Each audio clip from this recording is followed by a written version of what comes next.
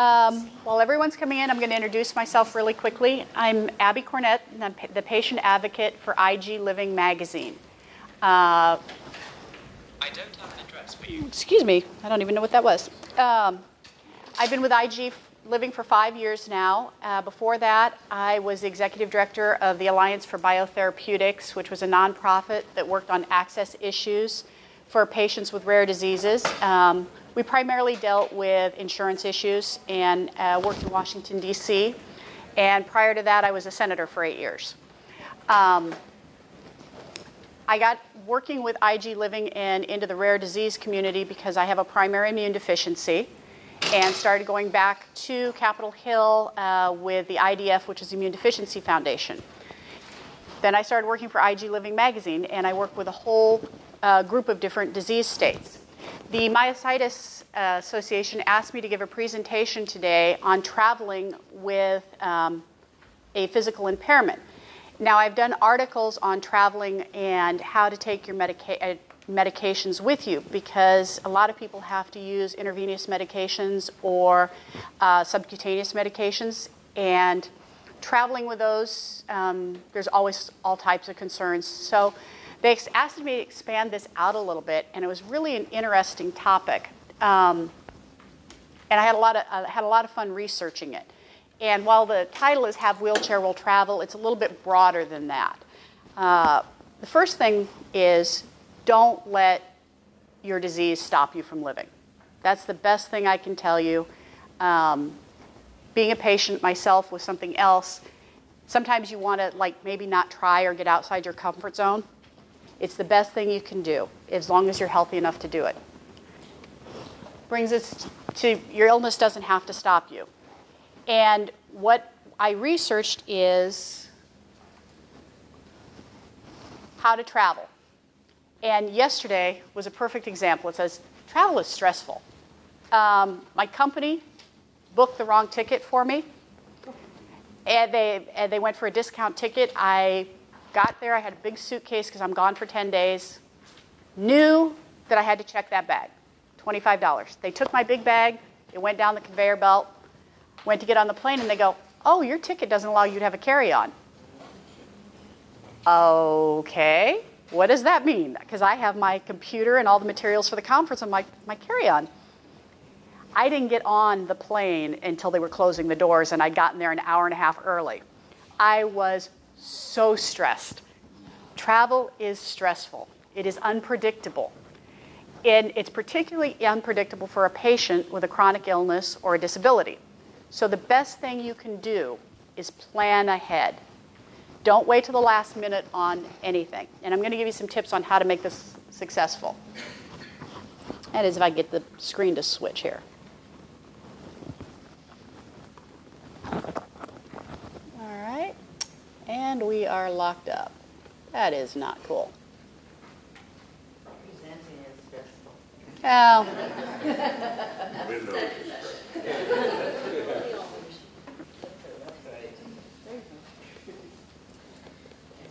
There we go. Whoops, as we go back through a bunch of them. Okay. The first thing is, because of so many laws requiring accommodation, it's getting easier to travel. And travel for people with disabilities is increasing. And one of the good things about that is the travel industry is recognizing that. And we'll cover it a little bit later, but a lot of travel agencies are actually specializing, having a little niche market in helping you plan travel, and they will take care of a lot of the details for you. But if you're doing it on your own, and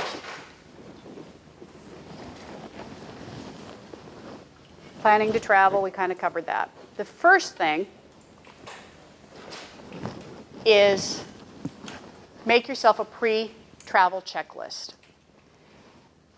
It's always a good idea to know exactly what you need ahead of time. So if you're talking about like a long vacation or a vacation overseas or where you're flying, make sure that you write down everything you need. Do you have all the spare equipment you need for your mobility device? It was something I hadn't actually thought of, but mobility devices can break down. Do you have battery packs?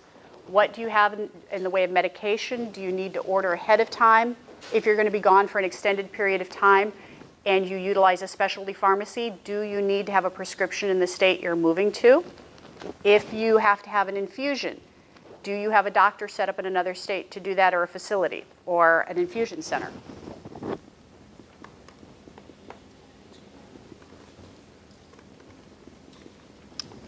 Oh my goodness, come on.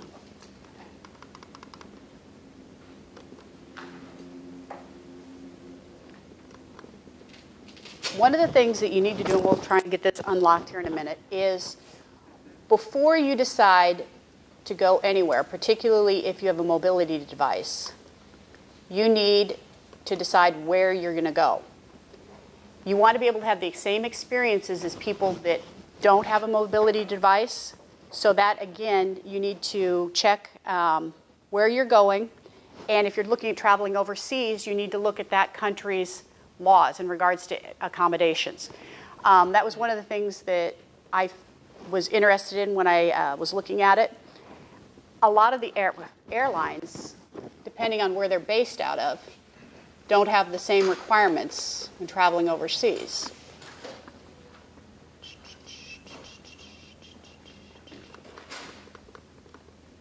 All right, there we go. Another thing, when you're deciding to go, look at the weather.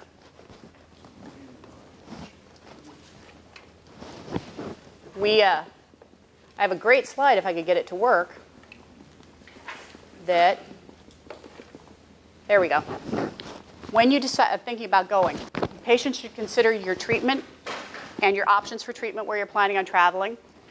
The infusion center, like I mentioned. Make sure you have enough medication if you're going. And then consider the weather. This was not something I had thought of. If you are in a wheelchair or have a scooter, you're not going to want to travel to Minnesota necessarily in the wintertime. Look at your destination. The other thing is a lot of diseases are exacerbated by extreme heat. If heat bothers you, you need to take that into consideration also. You need to consider if it's hurricane season, can you get evacuated? And what your insurance is for that. It's warm in here.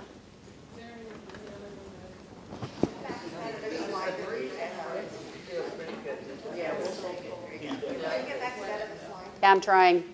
This is not my computer. This is the hotel's computer.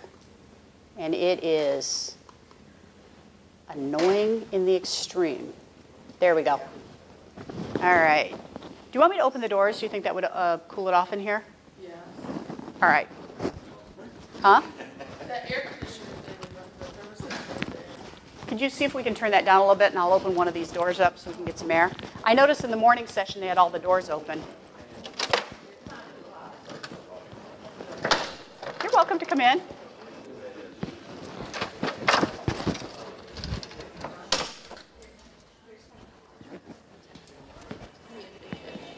Okay, well, it's you guys' computer, so my computer's encrypted, so I can't use it. Are your slides on TMA website? Yes, they are. All right.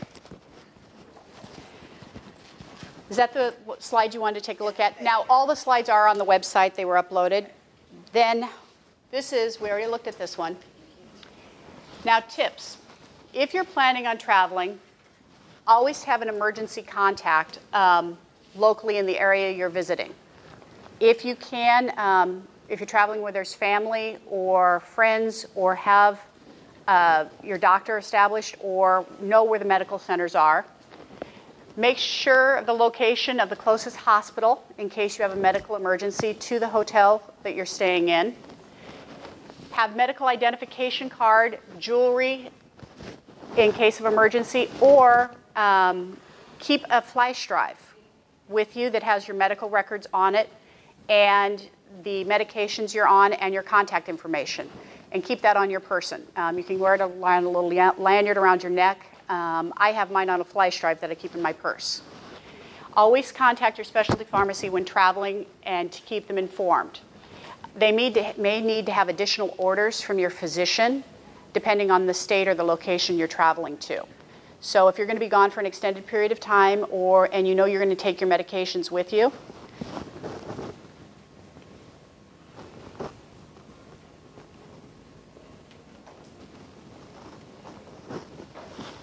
before you go, there are some recommendations. Find out about your insurance policy. Particularly if you're traveling overseas, you need to make sure that if you get ill overseas, that your insurance covers you. If not, there are supplemental policies you can buy for traveling. You also want to get travel insurance in case you get ill before you go, so your vacation is secured or your money is secured. Check on your vaccinations, depending on the location you're going to. A lot of people don't really think about this, but if you already have an immune issue or immune compromised in any way, maybe it's not the best idea to travel where Zika virus is or where different viruses are. It's not just look at vaccinations and disease outbreaks outside the U.S., but look what's going on inside the U.S. also. Be sure to check on the outbreaks. Abby, before you go on, did you look into Medicare? Because most of us are of that age, we're on Medicare. How does it work overseas? You will probably need to get a supplemental policy. And they're fairly reasonable depending on what you're talking about, but you're definitely going to want to, particularly if you may need to be airlifted home. That's where it really gets expensive.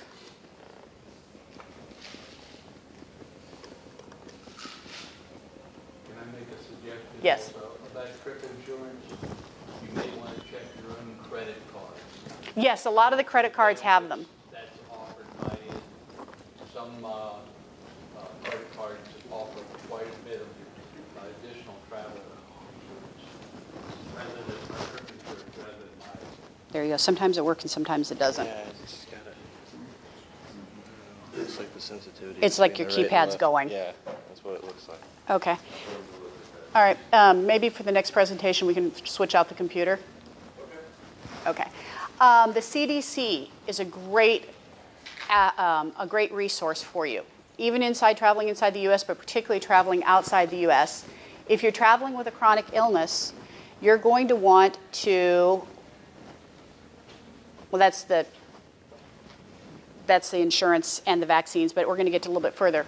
The CDC has recommendations on what you need to do in regards to trip cancellation and insurance, travel health insurance, medical evacuation insurance.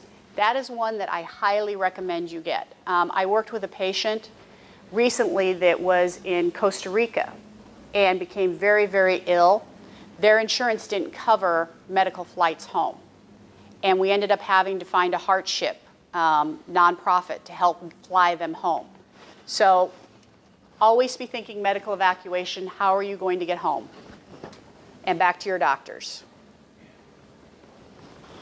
The CDC also has a list of the vaccines, medicines, and advice on their website. You can cross-search which vaccines you need. It's a great site. I didn't know this existed. You type in your destination and how you're and mode of travel, and it will tell you exactly what you need to get in the way of vaccinations. Further, if you're planning on staying for any length of time, there are different vaccinations you may need for a longer period or a longer stay. So it tells you exactly what you need for where you're going. You can also search by country. You type in the country that you're going to or the name of the disease. If you're worried about Chaga virus or Ebola, as an example, you type that in and it'll show you where all of the outbreaks are in the world before you go. There are notices also on the CDC's website that will tell you about the health issues for those specific destinations, and they will also talk about risks of natural occurrences. So if you're thinking about going to Chile, it will say, this is the likelihood of earthquakes. This is how many they have. Or this season is typhoon season here. This is hurricane season there. All things to consider when you're traveling, regardless of whether you have an illness or not. Medications. When you're traveling, make sure you get a copy of all your prescription medications. Take enough of your medical supplies to last through the vacation, and then enough to cover any unexpected delays. You don't want to get trapped out of town because of weather or some other circumstance and not have enough medication to cover that. The best advice that I read online was, if you're planning on being gone 7 days, build in another 4 days of medication. 2 days on either side. If you get stuck in a blizzard, if you get a layover, if something occurs, always have enough medications and keep your prescriptions with you. A copy of the prescriptions. There's some drugs that are illegal in some countries. But Exactly. not yours, and vice versa. And vice versa. You know, I guess you got to pay attention to that. Well, and Carry the wrong drug into a country. well, most of the drugs that I've dealt with, like IVIG and a lot of the most of the ones that are illegal in other countries have to do with painkillers. Yeah, and you need to check probably with that country's website, and we're coming up to that on what is available and what the accommodations are.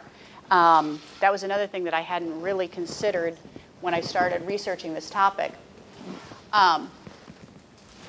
If you're going to a country that doesn't speak English, you may want to consider having your orders translated ahead of time.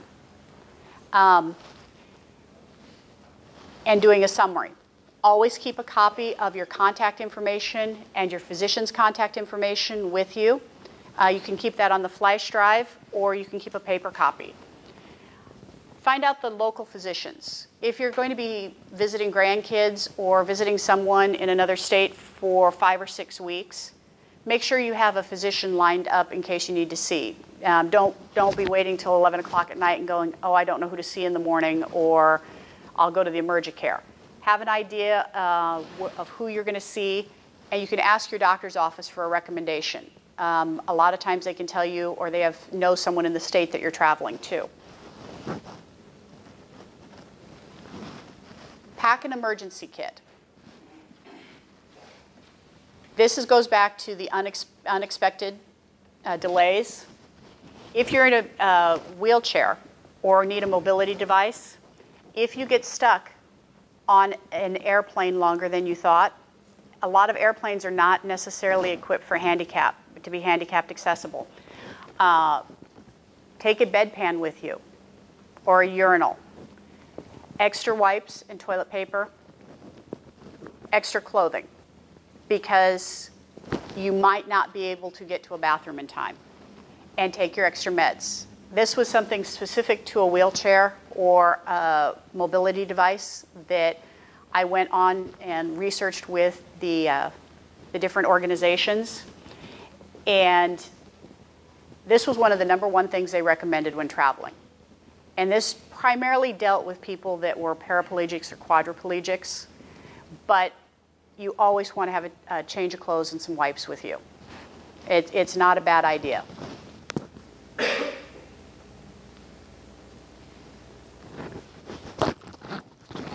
This was a surprise to me because when I was in college, I worked with the housing authorities, and I helped set up the ADA accommodations for public housing. The American ADA design requirements for hotels are a little bit different. The one recommendation I make to you, if you are in a wheelchair, or depending on what your disability is, if you're planning on traveling, don't just look at the website. If you just look at a website for a hotel, they will say, and I went on a number of them, we are ADA compliant, we have so many ADA rooms. You book the room and you get there. ADA accommodations break down the number of rooms you have to have per the number of hotel rooms you have, but it doesn't say what those accommodations have to be. You may only have one room that is fully handicap accessible for someone in a wheelchair. You may have some that have the grab bars and assistance devices inside the shower, but they will not have the insert for raising the toilet up. They will have a lower seat. They only have to have so many rooms for each type of a disability. So before you book a hotel room, call and actually speak to someone at the front desk and say, this is what I need. And you're talking U.S. U.S. Well, actually overseas too. Well, yeah, but ADA really doesn't exist over there. It does and it doesn't. That was something else I found. It depends on what country you're traveling to. The European Union has more regulations in regards to handicap accessibility. Other countries, not necessarily any. That's where it gets a little bit more difficult. And we'll go into a little bit of that in a few minutes. This was the slide that I made up. Accessibility is not standardized in the hotel industry, even inside the US, and can easily be interpreted differently by the employees. That's why you need to call and say, this is the accommodation I need. Rather than look for wheelchair-friendly hotels in the forums or on the websites, call the hotel. That's the best thing you can do. And there's no guarantee that you're going to have that room when you get there. Nope. That's the other problem that I was going to mention, is call the day before and double check. You'll find some chains are better than others. This is the other thing. You can request reasonable accommodations. Removing the bed frame or lowering those box springs to a more acceptable height. And this came from a website and a nonprofit that deals with people that are in wheelchairs, usually from accidents, but place the bed frame or risers to provide a guest, allow for transfer or hoist to lift them in and out of the bed. Relocate the telephone or equipment to a more accessible position.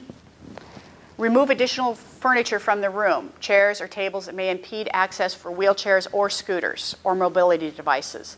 You don't want to be on a walker or scooter and not be able to get around chairs in the hotel room. Particularly a lot of times they have those little ottomans. Ask them to remove it. Ask for a mini fridge if they don't have one, if you need it for your medications. They can remove the doors to the bathrooms or interior doors to make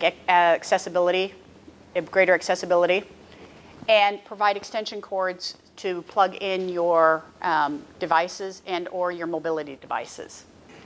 These are things that they said that they're probably not going to help you with. They're not going to provide that hoist. They're not going to provide any of your specialized equipment, and they're not going to adjust the bed if it's like a solid platform bed. If they can't just remove the box springs, it's one of those built-in, like boxes that they have in a lot of hotels now.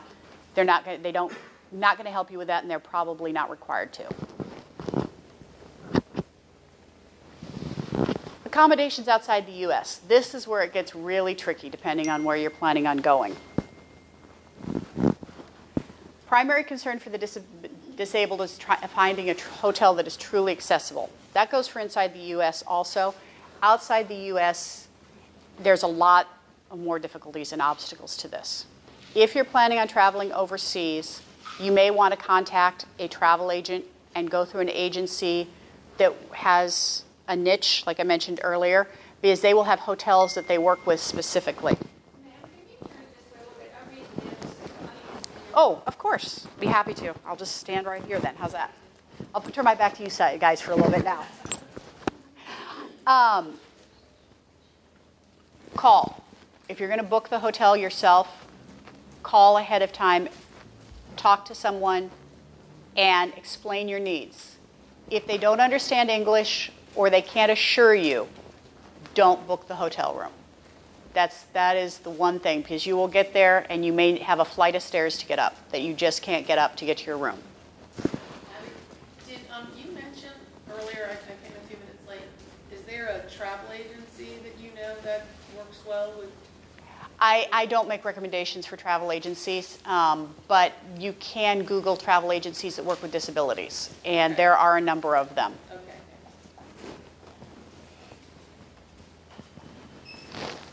Now, this is where things get a little bit different, because each mode of transportation has different requirements for handicap accessibility. And someone mentioned earlier they're going on a cruise. One thing I hadn't thought of is the cruise ships inside the U.S. are handicap accessible to get on. Your port of calls might not be. And the big thing is they said you could just get stuck on the ship depending on where you're going the whole time you're there, because you may not be able to get off of it and do anything. Air travel. Air travel is difficult, like we talked about earlier. It's getting more difficult every year, particularly with all the different types of tickets, all of the different downsizing. So as an example, yesterday, no one actually took my bag to check it. United now, in the airport that I was flying from, has a system where when you go check in with the computer, there's no attendant. If you're going to get check a bag, you print out your own ticket, tag your own bag, and carry it up, and there's just somebody that weighs it and throws it on the belt.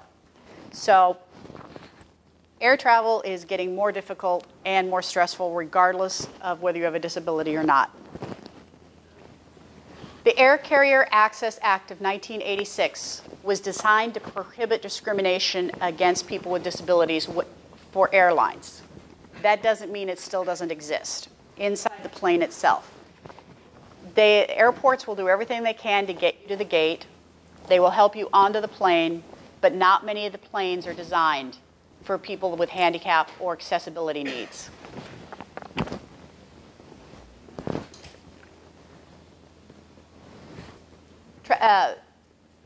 The law only applies to the following flights. If the flight is departing from the United States, it has to meet the requirements. But if you're flying overseas or on an airline that is not registered in the United States, they do not have to meet any of the requirements. So be sure when you're booking a flight what airline you're booking on. The flight arriving to any U.S. airport, regardless of carrier, has to have the accommodations. But again, that is for a flight leaving the U.S. or coming to the U.S. If you go to Ireland, for an example, and you're flying from Ireland to France, the airline may not have any accommodations for you. So you want to look at the airline and speak with the airline that you're going to fly with. Book your flight well in advance. Call the airline directly to make sure that they can meet your needs. Document the day and time and the person you spoke with. How many times have we had fights with the airline? You need to know who said that they could accommodate you, when you spoke to them, and what they said the accommodation would be. Request your seat as soon as possible. You're probably going to want one of the front seats so you have room for your mobility device. They can take some of these seats out and the armrests out. Arrange your ground transportation ahead of time. So if you know your flight's leaving at 7 a.m. and you're flying out of a major airport, call ahead of time and make sure that you have someone to help you to get to the gate well ahead of time. I'm not sure I follow what you said about, I've never heard of an airline taking seats out for mobility device, nor have I ever seen a mobility device on the airplane itself. They always get stowed underneath, I thought. It depends on the airline. There are airlines that will have a place for just a wheelchair, like the movie theaters. They've been building them. That was one of the things that I read. Have you seen when you go to a movie theater, there's just the seats now for wheelchairs? Oh, yeah. They, theoretically, I've never seen it either. Theoretically, they can, but I have never seen it. The airlines would have to actually give up the seat to do that? They'd give up the seat that you're in.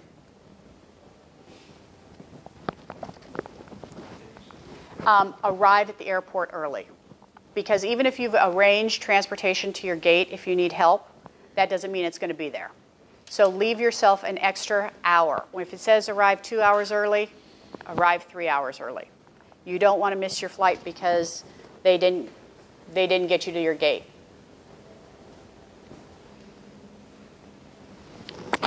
If you need assistance, you can request that an unticketed passenger, say for instance, if you have an adult child, they can come with you all the way to the gate go through security, help you carry your stuff, help you get on the plane. You have to request that in advance. You can go into the airline check-in desk to receive a pass. I've done this when I've I have children and they've flown on their own. You call the airline ahead of time, say that I'm going to be walking my child to the gate, and you get a pass. If you have special dietary requirements and you're going to be on a long flight, you can request special diet for the flight. Never, ever book a flight that you do not have time or you're rushed to get from one gate to the other. Make sure that you have at least 90 minutes between flights. Always count on your flight coming in being late. Always count on the fact that you're going to need extra time to get to that gate. So if you book your flight with only a half an hour to get between gates, you may not make it, particularly if your flight's late. I mean, it's kind of good advice for anybody, but particularly if you need accommodations. This one, again, like we said, I have never really seen an airplane bathroom that was I read that and I'm like, and that kind of goes back to the stuff that you need to pack if you're actually fully in a wheelchair.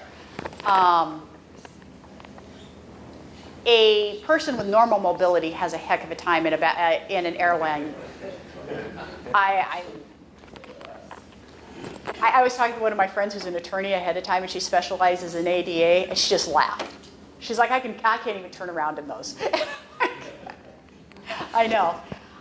Plan for delays. Again, make sure if you need medication during the day that you haven't put it in your suitcase. Make sure you have it on your person. You can check all of your medications through security and medical devices. Don't pack your medications in your suitcase. Particularly if they lose your suitcase, you're in trouble. Ask for assistance. A lot of times people don't want to be a bother, or they're embarrassed. If you need help while you're at the airport, ask for assistance from the airline. They will help you get on the airplane. They will help you get off the airplane. They will get you from one gate to the other. Ask for assistance.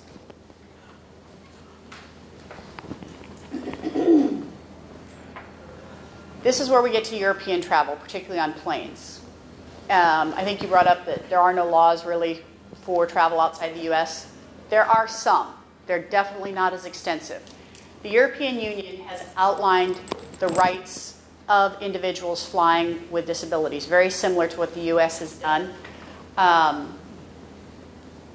But it depends on what country they're departing from and what country they're flying to. So this is, again, where you either need to call ahead of time or you need to go through a travel agency that specializes. Those are some of the airlines that do offer accommodations.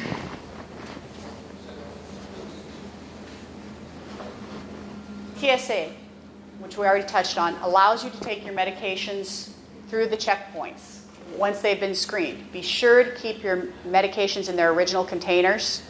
A lot of times people think, oh, well, I know exactly how many I need of this, and I know exactly how many I need of that, and they'll try and put them all in the same bottle. TSA will not allow that through. You have to have all the pills in their correct bottle. So if they do open up your medication or on screening, if they see 2 or 3 different sizes or shapes in a bottle, they will not allow it through. So keep your medications in the original containers. It does not hurt to have a letter with you that what you need is medically necessary. You can get that from your doctor ahead of time. What to have on your carry-on.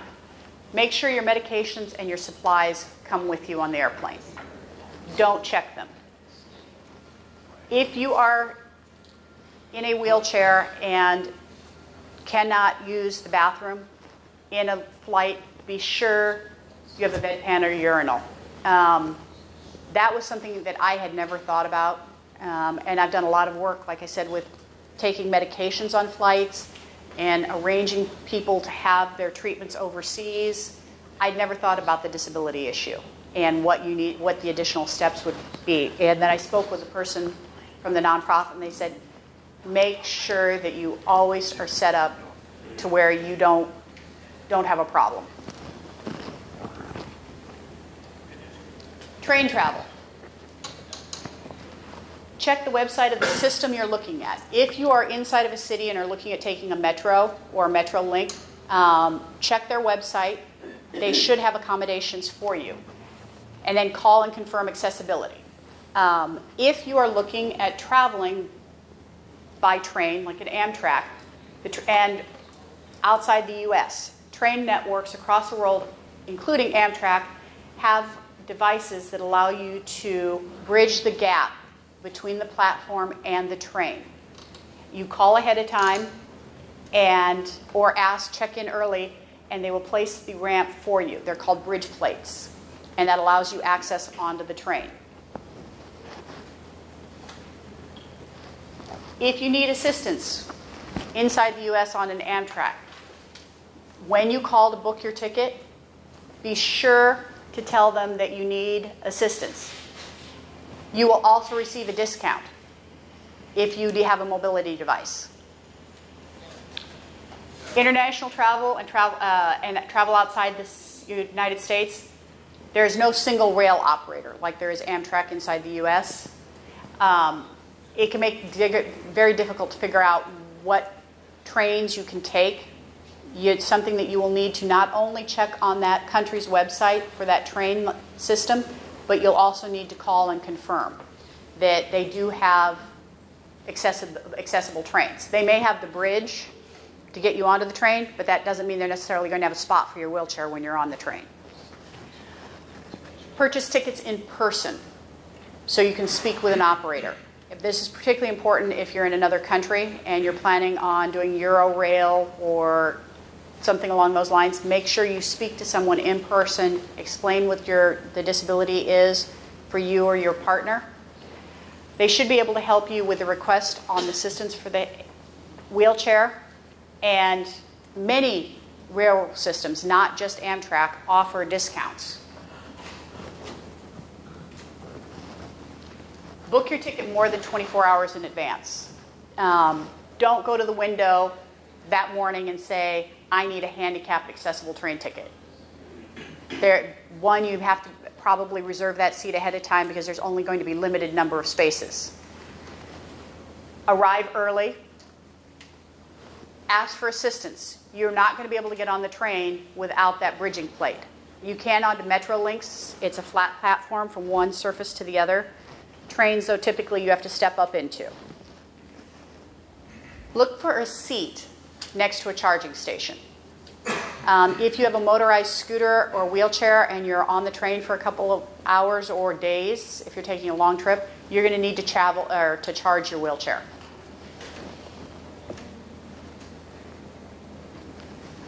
Cruise travel.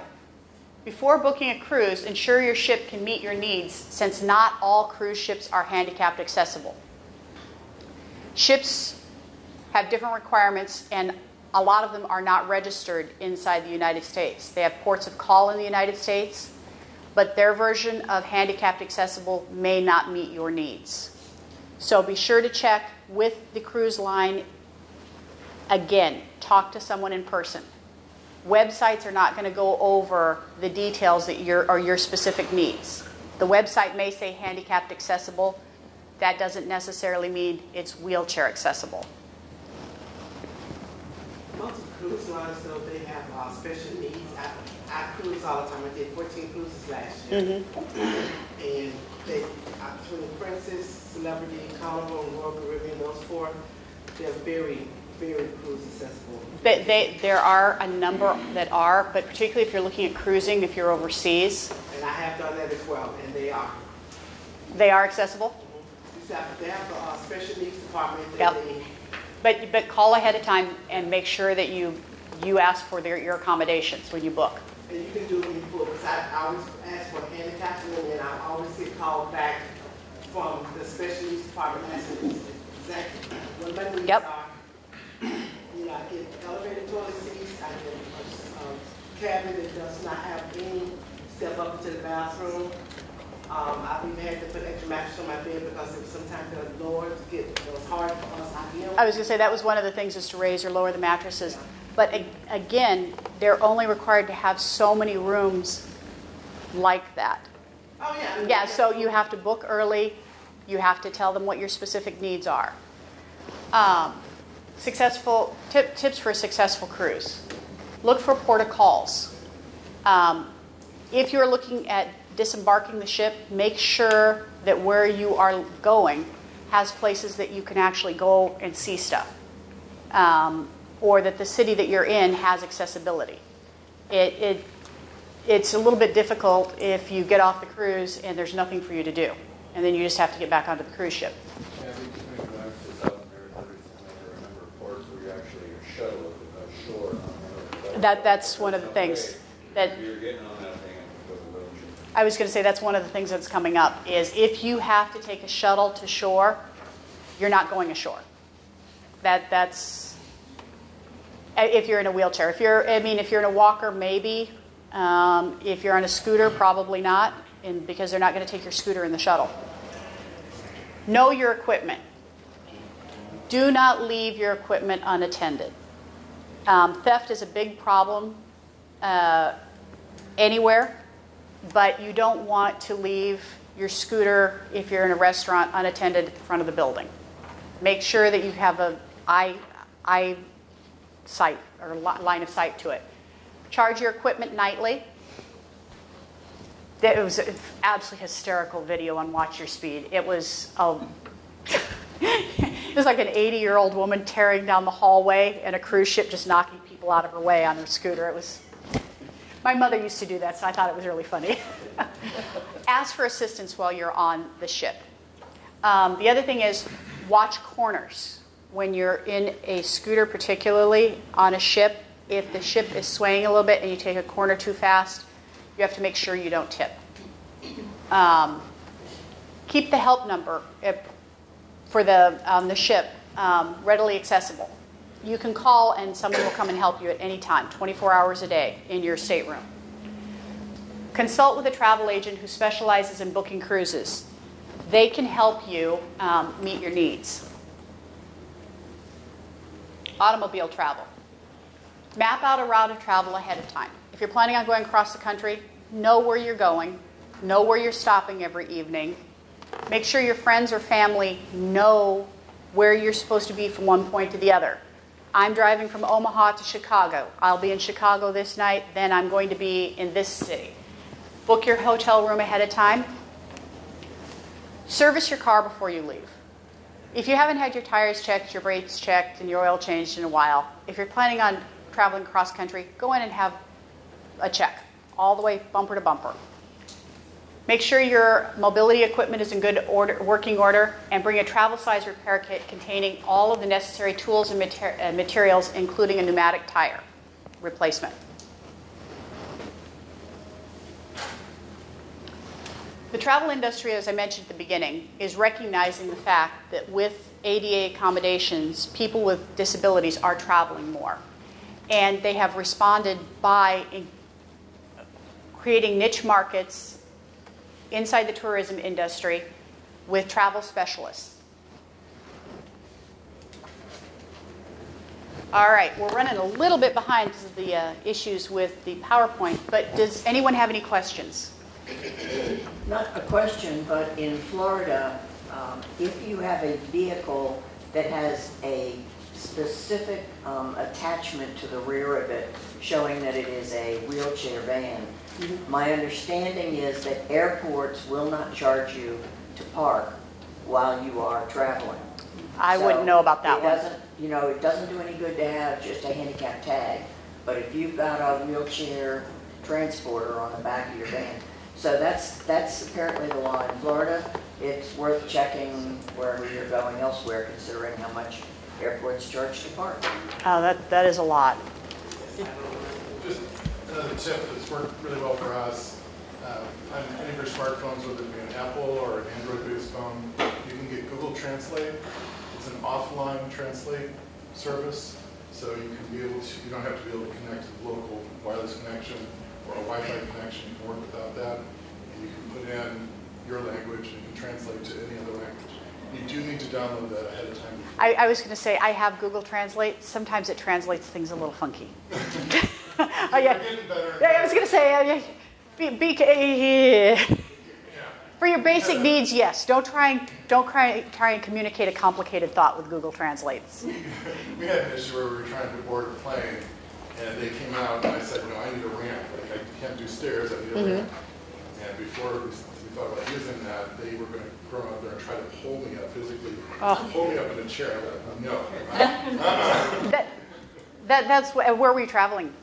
This was from the DR to back to the U.S. Yeah, I was going to say, that's why, if you can, check ahead of time what the accommodations are and make sure they understand your specific needs, because, yeah, I wouldn't want to be picked up like that either. And I don't mean, you're a big guy. Yeah, just to comment a little bit on Amtrak. You mentioned Amtrak. The sleeping rooms on Amtrak are pretty good. Two different kinds of equipment. One used more in the west, one more in the east. But my wife and I have used, and my wife is the one with the wheelchair, have used those and been pretty satisfied. Now, for that trip, she used a manual chair, and there was plenty of room in this, what they call a superliner, accessible room. Whether it would hold a large scooter, they say you can take a power chair on board. If it were a large power chair, I think the room might be a little tight, but you can still move around. But what I was going to, and both rooms, both different types of rooms have toilets in the room. One has, the one they use in the east has a shower as well.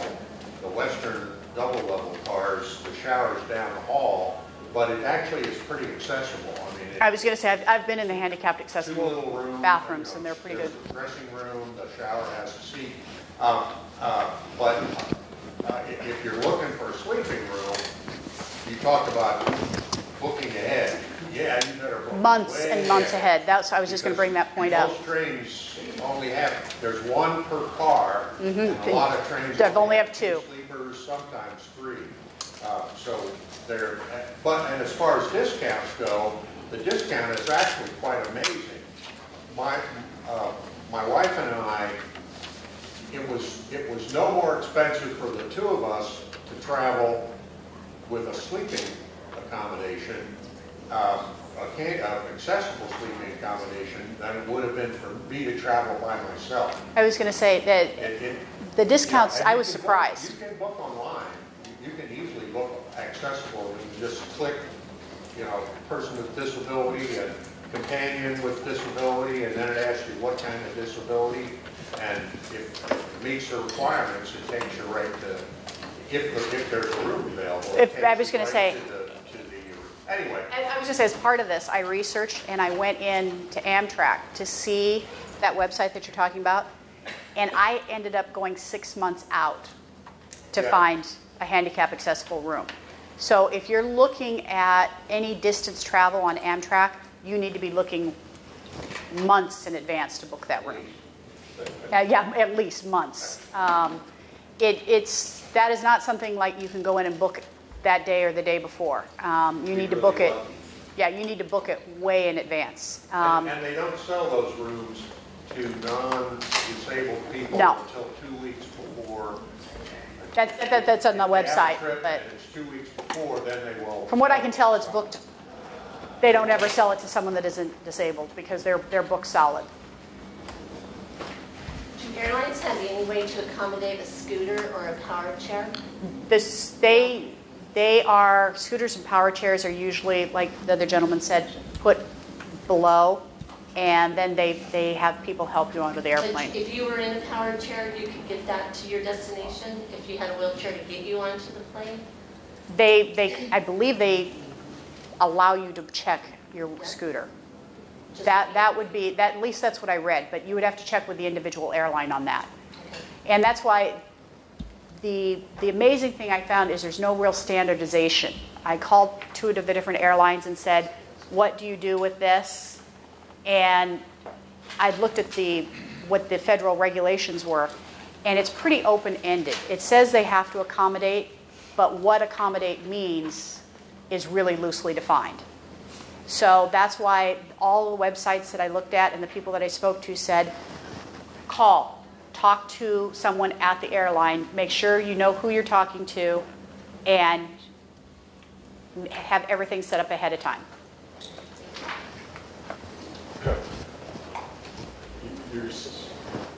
I think the practical matter is flying when you're in a wheelchair or handicapped, and this is a very short distance, is an impossibility.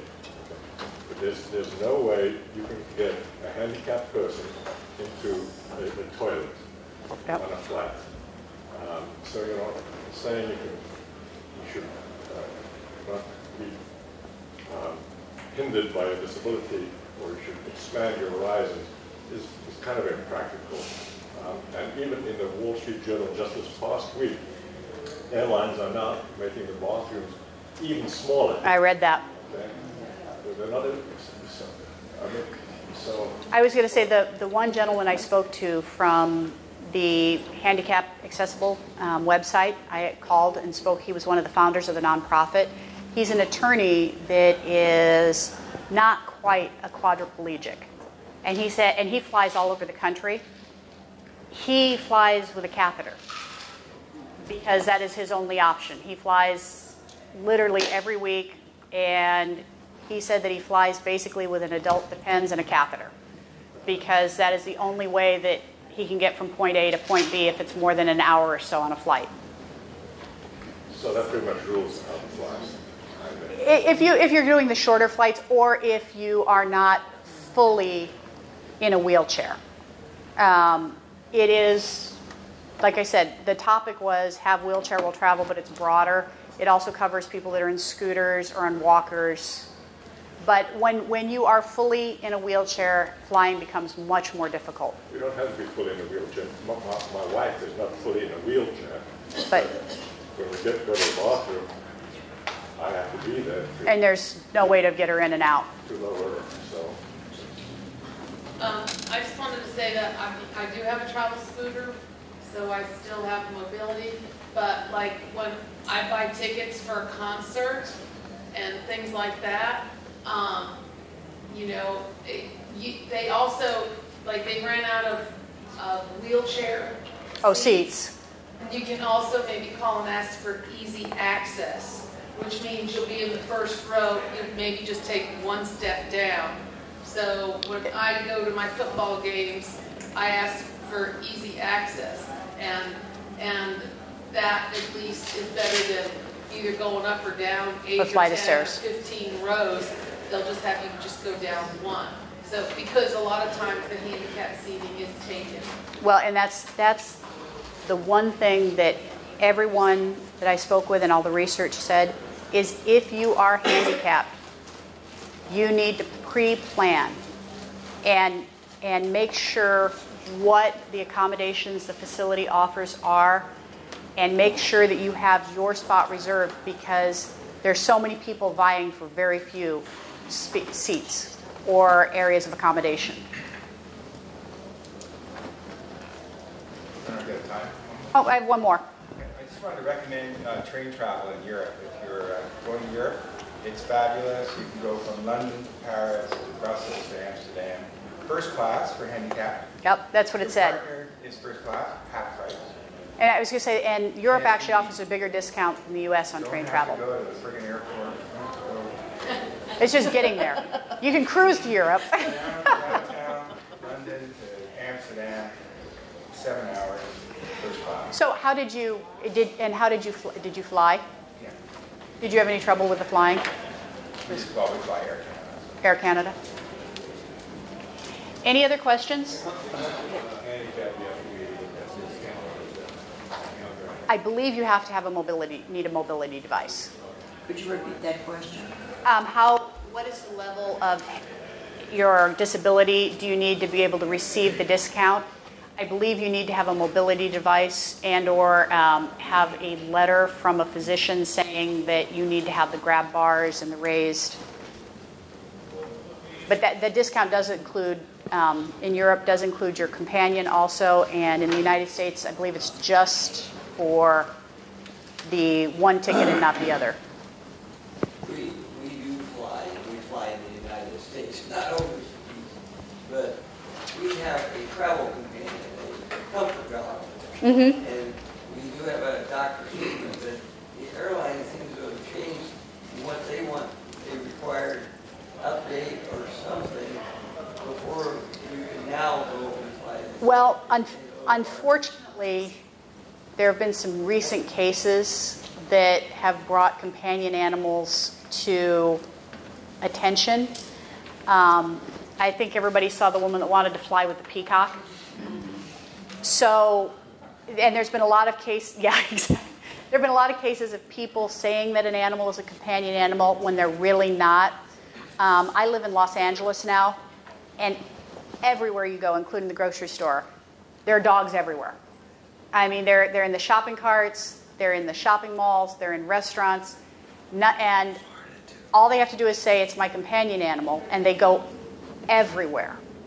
I don't see that anybody's going to be cracking down on that in Los Angeles anytime soon. It's getting a little ridiculous, and I love dogs, but you know, I was in the grocery store the other day, and there was like 4 different dogs wandering up and down the aisles, and I'm like, really? Yeah.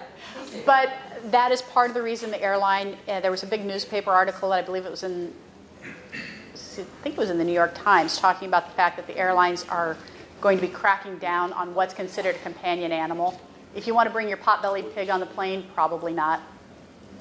The reason for that is because you can get online and get all this certification, and the dog really, or whatever you've got, really isn't a comfort and motion dog or whatever. Anybody can get online and get that, and I think that's what happened. Yep. You know, we have too much of this scam going on, and the people that really need it aren't. The ones that are fighting to get it, and the other ones go on. But that was one thing that came up, and I assumed when I saw the dog come in that we were going to get a question on companion animals, and that is the big stickler right now, is the fact that the system is being abused so badly that they're cracking down. I'm going to leave cards up here. Again, I'm the patient advocate for IG Living magazine. If anybody wants to receive a copy of the magazine, it is free of charge to all patients and their families. All you need to do is email me, and I'll make sure you start getting copies of the magazine. Or you can go online and download it. Yeah, we went paperless, but we also do provide a hard copy. Did you want one?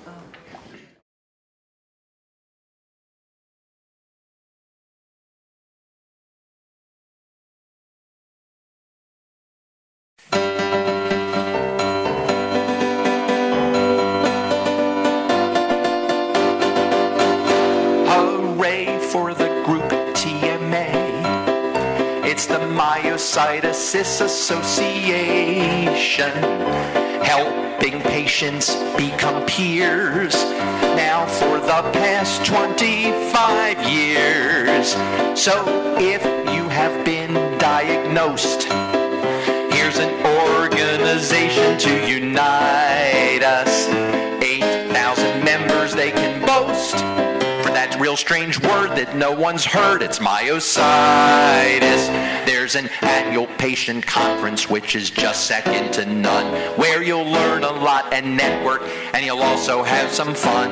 And their website is updated with a lot of current news, with lots of info and resources and much more that you can use, like info TMA compiles, and like lists of clinical trials and lists of research too. You can review because it's all there for you. So hooray for the group TMA.